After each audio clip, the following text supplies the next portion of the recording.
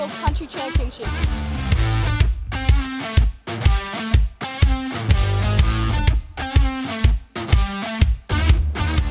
We only have 20 competitors this weekend, so we don't expect to come and win much, but we always give it our best, even though we're a small club. I just always come back because I know it's such a fun carnival. I love coming every year.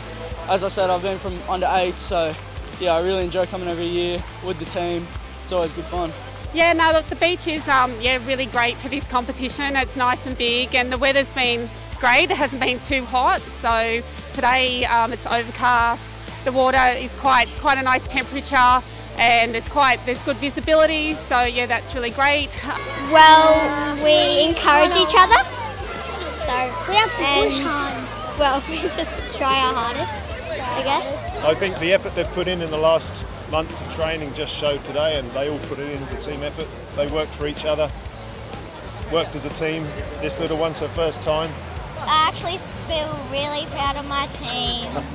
It's pretty good. The start was clean, there was no waves, and I led the whole way and just fell off the back of a wave, and 3 guys came up on the next one, so I was very lucky to hold it and snag second. Where are we? Warilla. I think it's about 4.5 hours away.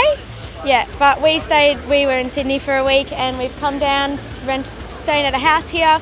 It's been awesome to come to Warilla. It's so cool countries. I went last year. I've competed in all my events, so I've done boards, flags, swim, and I'm going to do sprints and a few relays with our team, but we don't have many here. I just had to give it everything I got, what's left over from the other events. But yeah, there's not much you can really do when you've got such a big program like we've got today. Just keep going and never give up.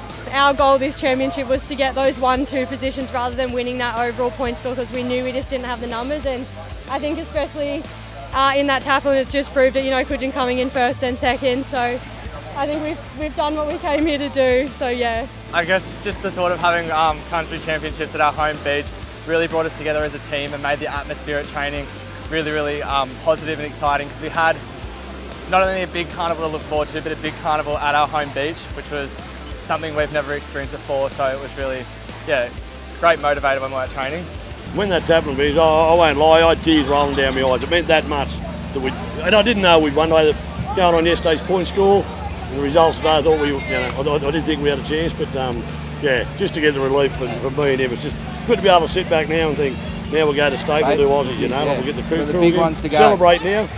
We're going to celebrate now, but what that meant to me and him, it's massive. But like there was blokes there, I see grown men with a couple of little tears down there today, knowing that we've got to take it back. How much it meant to us.